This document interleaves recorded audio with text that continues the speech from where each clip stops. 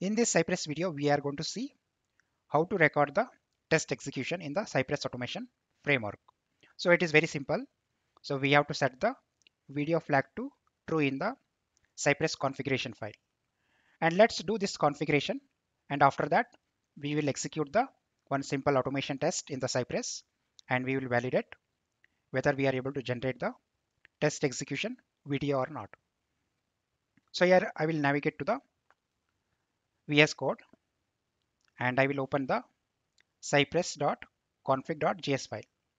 So here after the line number 6, I'm adding the one flag called video colon true. That's it, guys. So I will close the configuration file, and then so we will run the data driven testing 2.cy.js file. For this particular data driven test, so we are passing three sets of test data. So these three sets of test data we are passing on to the data driven testing 2.cy.js file. Now we will execute this particular spec file from the command prompt. So simply I will open the command prompt, and here I have already navigated to the this particular folder. And here simply you type npx followed by cypress run -- browser, and here we have to provide the browser name -- headed. So we are adding -- headed because we want to see the execution in the UI. And followed by that, we have to specify the spec file. And in the double quotes, we have to specify the spec file. So simply I will right click on the JS file, and here I will say copy relative path. That's it. And here I will add the spec file. Then I will hit the enter.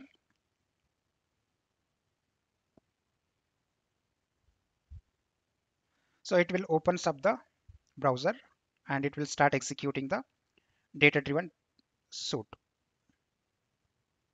So we are passing three sets of test data. So same test case will run 3 times. So if you see here, so it is loaded with the 3 tests. So because of the test data what we are passing from the JSON file. So firstly it is running with the first set of test data.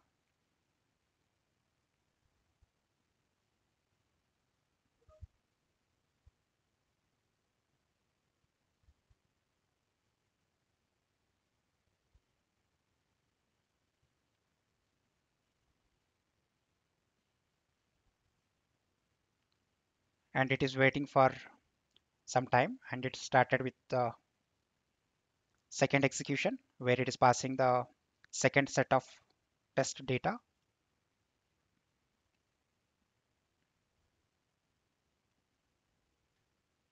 So in my case, internet is a bit slow. That's the reason it is taking a little bit of time.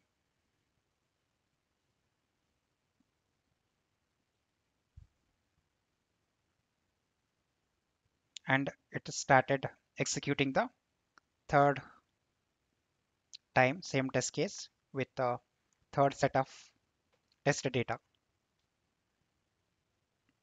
Once the execution is completed, we should be able to see the test execution recorded video.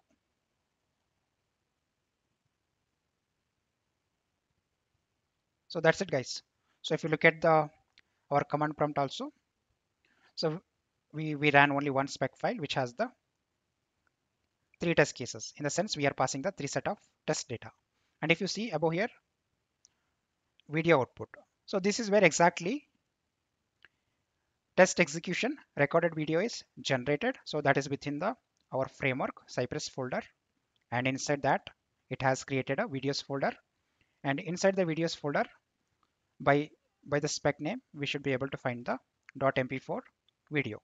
So if you go to the VS Code, so previously this videos folder was not present. Now it has created it. Let's go to the location where exactly it is present. And if I open the videos folder, and here we are having the MP4 video of the test case execution. So let's open the video now. And if you see here,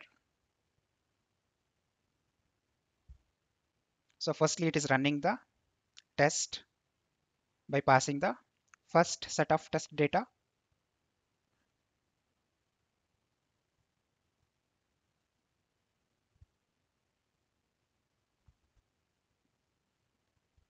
That's it guys. So if you see here, if I forward the video, you can see the recording of the data driven testing test case execution. So this is how we can enable the video recording of the test case execution in the Cypress automation framework.